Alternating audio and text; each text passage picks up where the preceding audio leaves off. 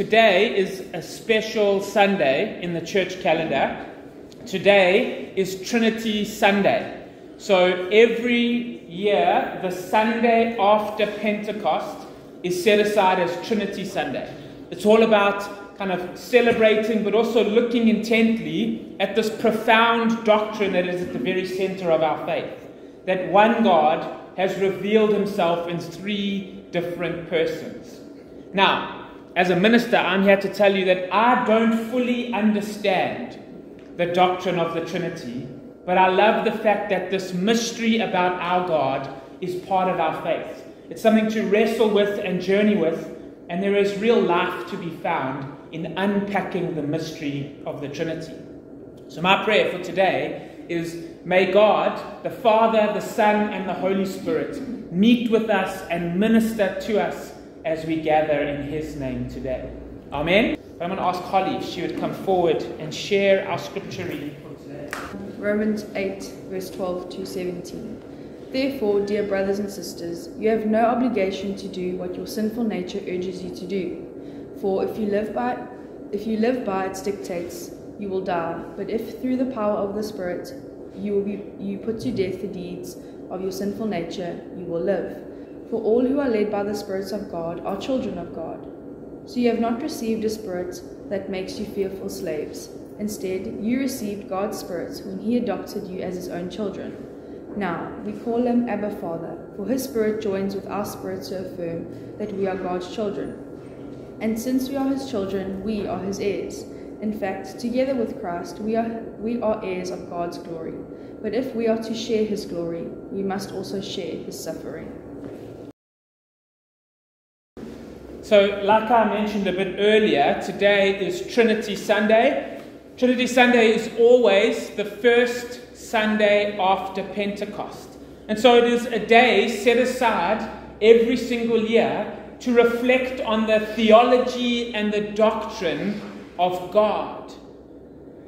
Trinity is this idea of a three-in-one God, a triune God. To break up that word triune gives us some understanding of what it is we're talking about. Tri meaning three, un meaning a unity or a oneness. It's God who is one God, but revealed in three different persons. And if that's something that you're finding hard to understand, then that's good, and you are in good company. I'm glad you're getting something of a headache. This is intellectually stretching stuff. And I want to tell you that wars have been fought over trying to come to grips with this idea of Trinity. It is hard to understand, and I'm not sure in my 12 years of theological study that I grasp it fully or appropriately. So it is okay if some of it remains a mystery. In fact, I quite like the idea that our God, the God who we need to help us and to guide us, is so big that we don't fully understand it. In fact, if we did fully understand him, if our brains could fully comprehend him, then he might not actually be big enough to really help us when we need it. What makes things perhaps a little bit more tricky is that this word Trinity doesn't appear once in Scripture. The word Trinity is not a biblical word or a biblical term. In fact, Trinity is a doctrine made by human beings. Some people have some issues with that. But I think it's worthwhile unpacking this mystery. What you will find in Scripture, though you won't find the word Trinity, is you will find what scholars call the Trinitarian formula. Okay? Trinitarian formula. What they mean by that is there are many places in the New Testament where the New Testament writers reflect all three persons of the Trinity in their writings. One of the great examples of it is the Great Commission from Matthew 28. I think we read this last week, where Jesus says, go into all the world and make disciples of all nations and baptize them in the name of the Father, the Son, and the Holy Spirit. All three members of the Trinity are mentioned. Or what about, the way we end off every single Sunday service? We join hands and we say the benediction. that comes from the Bible. That's a verse from 2 Corinthians, is it 13 verse 14, where it says, "Now may the grace of our Lord Jesus Christ, the love of God, and the fellowship of the Holy Spirit be with us all." You see, there is evidence of the Trinity in Scripture, even though the word Trinity is not used. It's trying to encapsulate this idea of a God who is so big, it's hard for us to fully understand it. I've heard people try and describe the Trinity in terms of water, and I used to kind of like this analogy. That water is H2O, whether it is in liquid form as water, or solid form as ice, or in vapor form or gas form as water vapor. It's still water. And so God is still God, even if He reveals Himself to us in different ways. What I've come to enjoy more recently, in terms of trying to get my head around the Trinity, is that I, Dylan, am one person, but I can be revealed in different ways. So to some people, I am a pastor. To other people, I am a father. To other people, I am a husband. Hopefully only one person I'm a husband. It reflects the different parts of relationship I have. And so maybe God, who is one God, reveals Himself in different ways depending on where we are and what kind of help we need, or what kind of teaching or movement God is trying to enact in our lives. One person revealed in 3 distinct ways. I like that. That for me kind of gets to the heart of this Trinitarian idea, is that God is one God. He is always God, but He relates to us differently depending on what we need or where we are. Now, for many people, this whole idea of Trinity is something that just doesn't sit well with them. Something they just don't fully comprehend or compute. People have fought battles, religious battles over this. You could say today that some churches and denominations almost seem to highlight one part of the Trinity over others. That would be a fair assessment. But let none of that take away from the truth that God is clearly so desperate to be near to us and to reveal Himself to us that He does it in a variety of ways to make sure that we can connect with Him. I love that. And if that's all my small brain can comprehend, then that is fine with me. There's no need to go into some theological debate or fight some war over a man-made doctrine, when all I need to do is accept that God loves me enough to reach out to me in a variety of ways. I think that kind of thinking is actually what Paul is on about in our reading from Romans chapter 8. Notice that in our reading today, Paul makes no attempt to teach about the doctrine of the Trinity. He's not trying to unpack who is God and what Jesus is and what the Holy Spirit comes to do. But he mentions all 3 members of the Trinity in that short passage that we read today. He's not giving a detailed explanation of theology. He's merely stating how God can be there and support and be with His people. Now, theology and doctrinal arguments have their place, and often they can be very well thought out, but they can leave us feeling like a bit dry and empty, because God is not a bunch of words on a piece of paper. He is a person to be experienced. It's a relationship to be had. It's a connection to be felt, not just something to understand in your head. God is a person who's dynamic and always at work and always moving in our lives. And so that's actually what I want to leave you with today.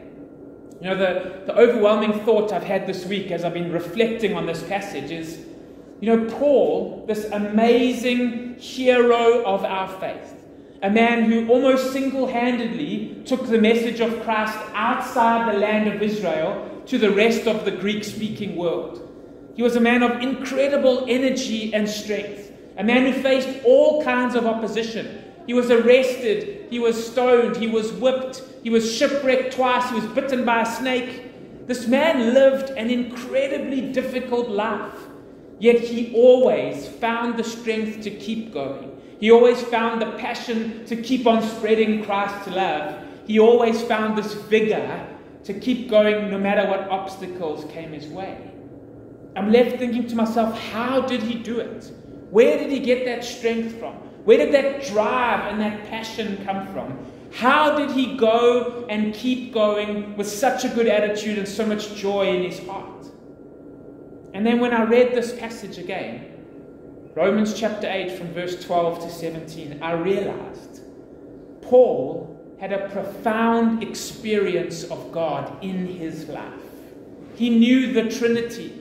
He experienced what it was like to live by the Spirit. He knew what it was to be a son of God the Father. He loved this idea that Jesus was his role model and guide, but also someone that he could share experience with. What Jesus went through, Paul was proud that he could say, I also suffer with Christ and for Christ. He was so connected to God that no matter what else happened, he was able to remain focused on his goal, filled with the passion and strength of God, and keep on doing it. And so today, on this Trinity Sunday, what I really want to leave with you is not some theological idea to think about in your mind, but a reality-based experience of God revealing himself to you in different and distinct ways, the three persons of the Trinity. And so, as we see in Romans chapter 8, Paul writes about this idea of living with the Spirit or living by the Spirit. Now, Paul starts off this section by speaking about, actually there are two ways to live. There's life by the flesh, and when Paul writes about flesh, he speaks about living with a worldly, sinful nature.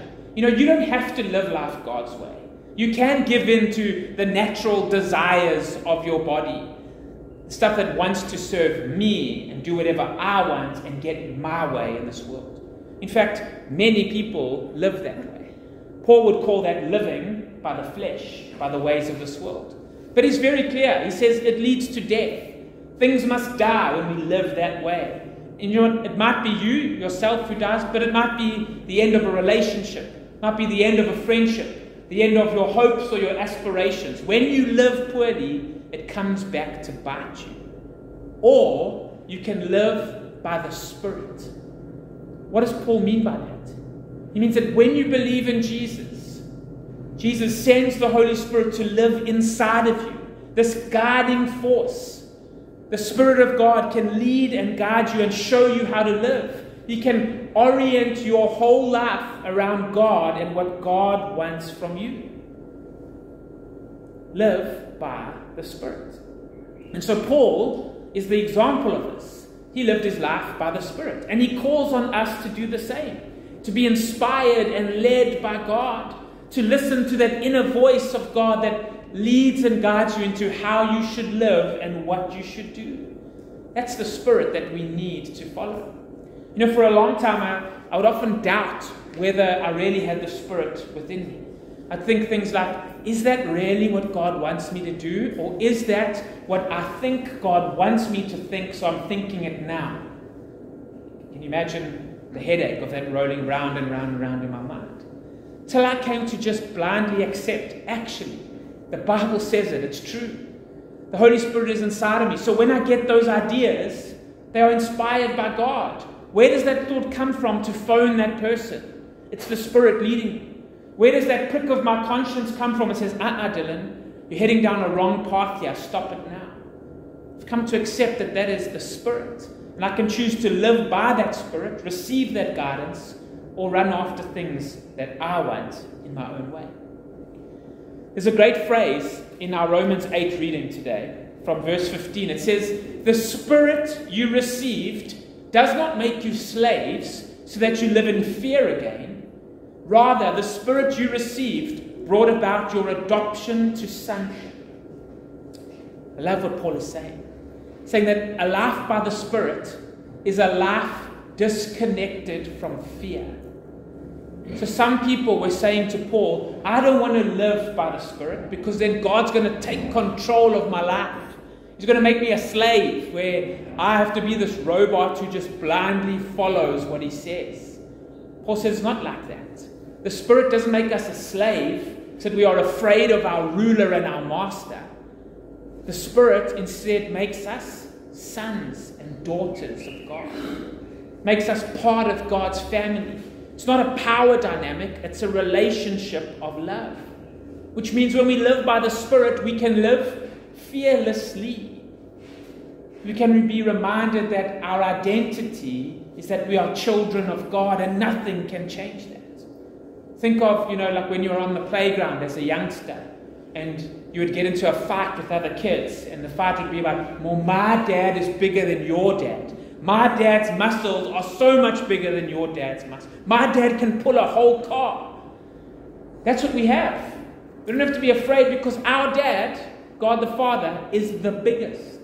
And He is on our side. And He is for us. We don't have to be afraid. We don't have to be scared by whatever challenges come against us. Life by the Spirit reminds us that we are God's. Therefore, insecurity and fear and anxiety can be banished because God is our Father. The Spirit is leading and guiding us. There is nothing to be afraid of because God will get you through it. And that brings me on to this idea of relating to God as Father. Okay, so we live by the Spirit. We also need to know that God is our Father. Now think about this for a moment. Paul grew up as a good little Jewish boy. He was raised in the ways and the laws of Judaism. In that faith, you couldn't even say the name of God, Yahweh, or Jehovah, depending on how you want to pronounce it. You weren't allowed to express that name because you didn't want to take the Lord's name in vain. And so there was this almost distant, fearful relationship between the Jews and their God. Then Jesus comes along and He teaches His followers how to pray. And He teaches them to pray, Our Father. It is a transforming concept. That this God, the most powerful being in the universe, the everlasting one above all else, lets us address Him as Father. Paul is explicit in how he expresses this notion in Romans chapter 8. He says that the Spirit within us allows us to call God Abba, Father. Now that Abba is from Aramaic, the language of the day in Israel. And it kind of is colloquial. It's not a formal term for father. It's actually a bit like our daddy or papa. It's the kind of word a small toddler would shout out to their dad when they see their dad coming home from work. He also adds in the Greek word for father. Paul is trying to express to us that, hey, do you know? Have you worked this out? God, the most powerful being in the universe, lets you call Him Daddy. It's a relationship of love and connection. And yes, God is powerful and sovereign and in control and everlasting, but He gives you unparalleled access to Him. I always think of that story of a powerful king who would never let any one of his subjects disturb him while he was holding his court. If anyone walked into the room, they would be thrown in jail or maybe even worse. But there was always one in the kingdom who fearlessly walked into the king's court. Who was that? The king's little daughter. She had access. She could go into that room whenever she wanted and march right on up to the throne and climb up into the king's lap and give him a big hug. Why? Because that was her dad. She had that kind of access. How did Paul get through all the things he faced? How did he find strength to deal with all the things that scared him and shook him to his core? He knew that the most powerful being in the universe gave him access like a son to a father. We can run into the arms of God whenever we want. We can bring to Him any fear, any worry, any concern. We never have to be worried that he's going to chase us away or say, don't bother me now with your little problems. He says we are his children, his sons and his daughters. We can relate to him as our dad. Some of us have struggles with relating to God as Father because of our own experience of earthly fathers. And some people say, no, that's why I can't call God my Father, because I struggle with it. I want to challenge you to remember that God is the perfect revelation of Father. Earthly fathers will let you down. That's going to happen. But that doesn't mean we can't relate to God as Father. He is the best expression of that fatherly parental love. So run to him. Go to him for support. Find your strength in his loving and strong embrace. We get to relate to him as Father. And then finally, we have this whole idea of being co-heirs with Jesus. So we live by the Spirit. We relate to God as Father. We celebrate that we are his children. But thirdly, we are to remember that we are co-heirs with Christ. Paul was a wonderful exponent of this idea that to be a Christian, you are a follower of Christ. And Paul used those words often in his writings. If you read through his epistles, he often says, Paul, a follower of Jesus. He shaped his whole life around following the example of Christ. He was someone who was trying to do the things that Christ did, say the kinds of things that Christ would say, reach out in love and change people's lives as Jesus would do. And that's much what our job is today, to follow Christ, to live and speak and be like him. But Paul also understood that being a follower of Jesus means we are to probably experience the same kinds of things that Jesus would experience. Jesus was rejected. He was persecuted. People came against him. And the Bible is full of kind of teachings about how we should expect the same. Life as a Christian is not easy. It's a challenge.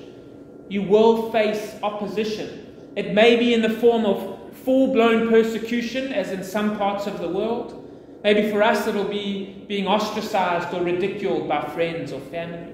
There will be some kind of opposition. But that doesn't mean we aren't to live as Christians, because we will find the strength that we need in God himself. Paul is very good at explaining this. He says, we will share in his sufferings. But then he also says we will share in his reward. How did Paul live and do and face up to all he faced? He was hell-bent on trying to follow Jesus, but he also knew that his way of living here on earth was earning a reward he would never be able to fully comprehend. The reward of the glory of what lies beyond this grave was a motivating factor for Paul. He knew he would go through tough times, but he knew none of that compared to the glorious riches prepared for him in heaven. He even uses the words that we will be co-heirs with Christ. So you get how Paul's thinking, hey? We live by the Spirit. We know that God is our Father. We are his children. Jesus is our example of how we should live. But Jesus was a Son of God. So whatever Jesus is going to inherit, we will also inherit as children of God, as sons and daughters of his. It means that one day we will be with Jesus. We will have the freedom and the glory of heaven. We'll have all the riches that Jesus has will be ours as co-heirs, equal inheritors of all that is in store for him.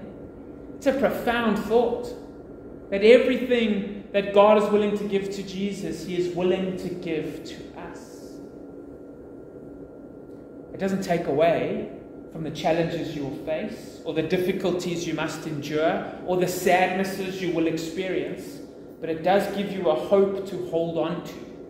A hope to live with, a living hope, as Peter mentions in his writings. And so, where the rubber hits the road for me is, we can on a day like this try and get our head around the theology of the Trinity and try and understand the doctrine that many people far more intelligent than me have been trying to unpack as the work of their life. Or we can kind of sit back and just accept the glorious truth of the Trinity, that it is to be experienced even if not fully understood. So take joy today from the fact that you can live by the Spirit, that the presence of God is so close, it is actually already inside of you, to lead you and guide you and strengthen you. May you be comforted by the notion that whatever you face, you can run into the arms of God for strength and comfort and support. The God of the universe is your Father, and you have unparalleled access to Him. So go to Him, ask Him for help, plead for His intervention, sit in His lap and just feel the warmth of His embrace if that is what you need. And then know that we have Jesus as our model, as our one to follow. And remember that what Jesus will inherit, so will we as co-heirs with Christ. That thought, that knowledge of the relationship of God with Him gave Paul all that impetus and energy and strength to change the course of human history. He understood that God was with him and for him, and it made all the difference to him. And so for us on this Trinity Sunday, may we receive this knowledge as an incredible gift. The presence of God always with us, the access we have to His power, and the promise of the hope and the reward we have in heaven. May that be fuel for your life, give you energy to what you're facing up to, comfort for your trials, and an example to follow in how you should live. And may in that way, this Trinity Sunday be a blessing to you. Amen. And so, Lord Jesus, on this Trinity Sunday, we don't want to get caught up in theology and doctrine. Lord, we'd rather get caught up in the glorious truth of your relationship with us, in experiencing the living and active God at work in our lives. We pray, Lord, that you would help us to know and to live by your Spirit, to be guided and motivated by you who are alive within us. Help us, Lord, to know that we can turn to you, our Heavenly Father, as a source of comfort and strength and help, whatever it is that we are going through, whatever it is that we are facing.